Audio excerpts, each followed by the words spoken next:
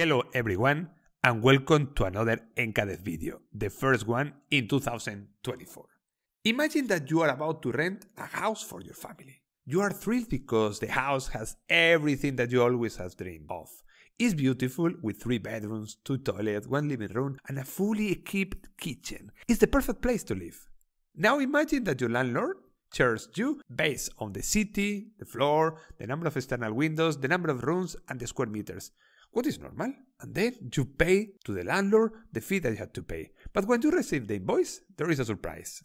Your landlord charges you for every time that you move from your room to the toilet and every time that you move from the kitchen to the living room. And you say, but why? When you are doing that? He justified that, saying that when moving from the point A to the point B, you are using the floor space. And of course, you complain and appeal because firstly, he's monitoring everything that you do in the house that you rented. So this person knows where you are and this person is checking all the time what you are doing in this house. And secondly, because you already paid for the entire house. So you don't need to pay when you go to A to B because this is the house that you pay. You take the motor and go to the core and of course, you win. And this is normal that you win this case. This scenario for everyone sounds like a joke, but daily is happening in the cloud.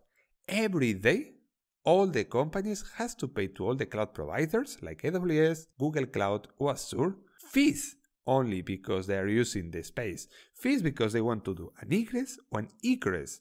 And because they want to move data, for example, for a machine that is in an ability zone to another machine that is in another ability zone. Sound crazy? But it's like that. According to the 2023 DevOps report, nearly 80% of the companies are in the public cloud. That means that 4 of 5 companies are affected by this daily scan. Recently, Google announced that they have eliminated egress fees when you exit their cloud, allowing companies to live for free. Typically, every cloud provider charges you if you want to leave. Let's think in another case.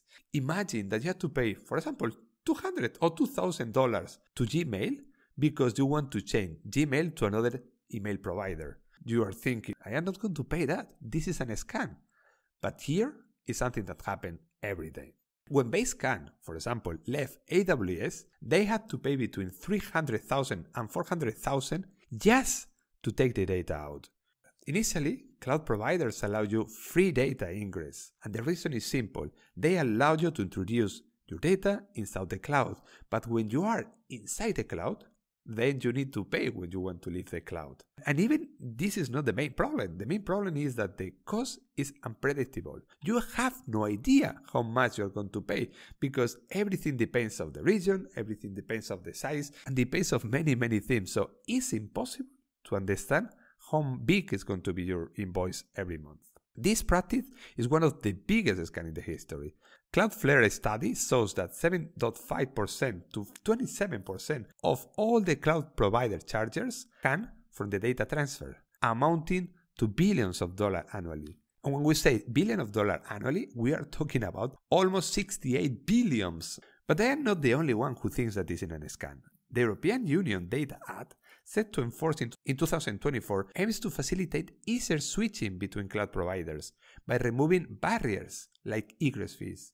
And this is the reason because Google Cloud reduced to 0 all the egress when you want to leave the cloud. And this is not the only point that the European Union is taking consideration because they are checking that all the egress fees that we have are reducing the possibility to the companies to be able to get more in the cloud. Until the European Union take actions, companies like Google, companies like Amazon and Microsoft are going to continue to doing that. And we are going to have to pay these charges monthly. I hope that you enjoy and see you next week. Do you think your project infrastructure is well set and maintained? We know for sure there is always room for improvement. If you are uncertain where to begin, let's first do an audit of what you already have.